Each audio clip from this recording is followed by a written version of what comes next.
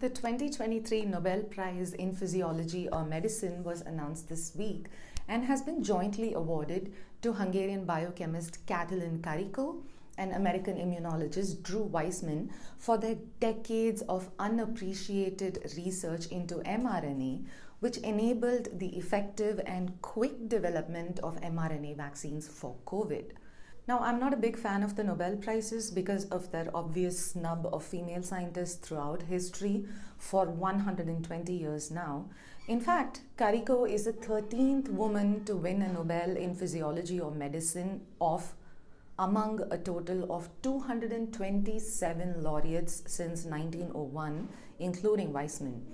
But this one feels like a win, and no one deserves it more than these two. The duo worked on mRNA research, trying to understand how different types of RNA interact with the immune system. The simple explanation and summary of their findings is this. They used mammalian immune cells in the lab and recognized that while these immune cells do not react to mammalian mRNA, some immune cells become activated with mRNA that is developed in the lab. This immune response led to inflammation in these cells. So, natural mammalian mRNA is accepted by bodies, but the lab-developed ones were not. Further work into this led to them eventually discovering that instead of using unmodified mRNA molecules from the lab, if they modified the bases or the 4 nucleotides, the mRNA, the immune response was averted in these cells. Immediately, the two scientists saw the potential to use mRNA in therapeutics. While scientists then globally began working with mRNA to develop vaccines for other diseases like Zika, Karikó and Weissman's work was underfunded for decades until the arrival of the pandemic. Karikó especially struggled throughout her life, and her personal commitment to studying mRNA averted the deaths of potentially millions more from COVID. COVID became a global pandemic in the early months of 2020, and thanks to the flexibility and the ease at which mRNA can work, their research enabled the approval of 2 vaccines by December of the same year. This is the fastest that any vaccine has ever been developed in history. How did this come about? Messenger RNA or mRNA is a molecule carrying a set of instructions that can be understood by ribosomes to produce proteins in the body. Genetic information that is stored in our complex double helix DNA is first broken down into single-strand RNA and processed with mRNA. In the 1980s, labs around the world were able to produce mRNA without culturing human or mammalian cells by simply producing the molecules in the lab.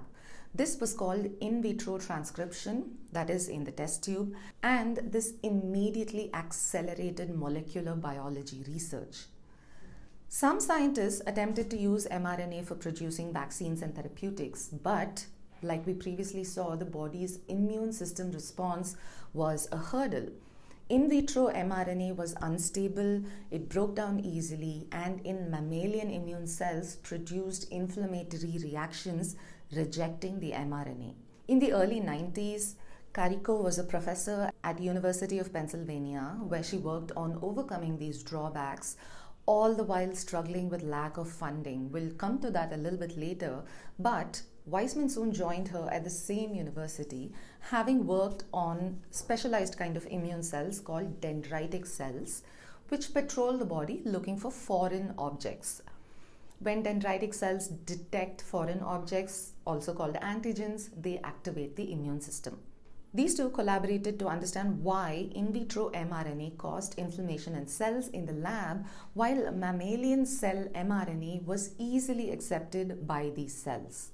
It was evident to them that obviously mammalian cell mRNA that was produced naturally had some properties that were absent in the lab-grown molecules. This was the basis of their work, and they overcame this hurdle. Now going forward to 2020, in the COVID vaccines, synthetic mRNA molecules carry instructions to produce a protein that is analogous to the spike protein of the SARS-CoV-2 virus, without inserting or using any component of the actual virus in the body or in the vaccine.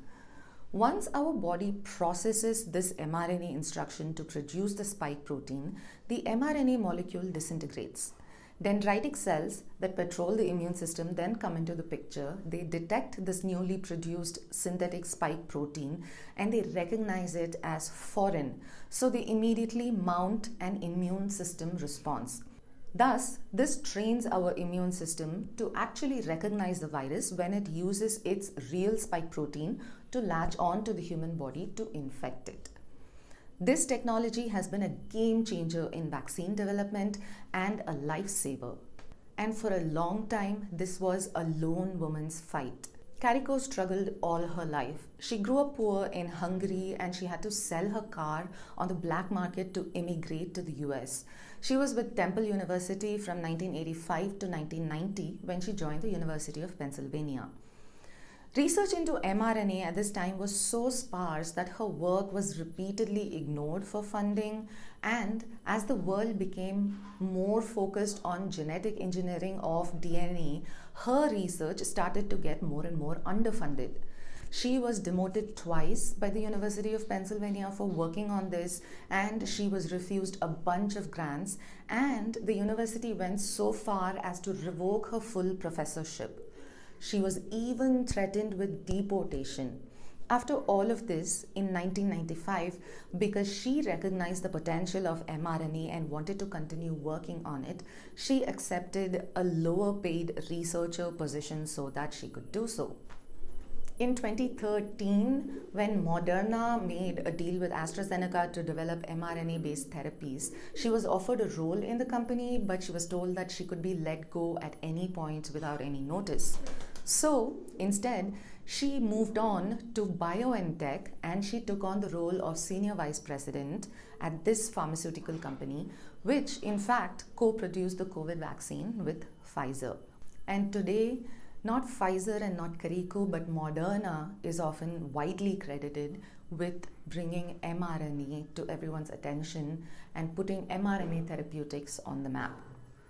Karikó is said to gain just about $3 million from her world-saving research, while Moderna's CEO Stefan Bancel, investors like MIT's Bob Langer and Harvard's Tim Springer, and in fact BioNTech's owner Ugur Sahin had all become billionaires from soaring stock values by the end of 2020 itself.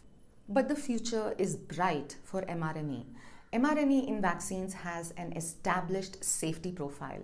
Other mRNA vaccines currently in clinical trials are for HIV, Zika, rabies, herpes, and influenza. mRNA is also being used for immunotherapy to treat cancer, where the body's own immune cells are trained to recognize cancer cells as foreign objects and fight them off. mRNA technology acts to help our body produce proteins but does not pass into our genetic code or to the future generations. Therefore, it is really safe to work with and holds a lot of promise to treat medical conditions in a safe manner without modifying the human DNA. Although this technology was so easy to use and produce, it hadn't won any approval for trials in humans before the pandemic in any drugs or vaccines. However, since the approval of the vaccines and now the Nobel, the technology is expected to develop rapidly and pave way for future, easier, cheaper, and safer therapeutics.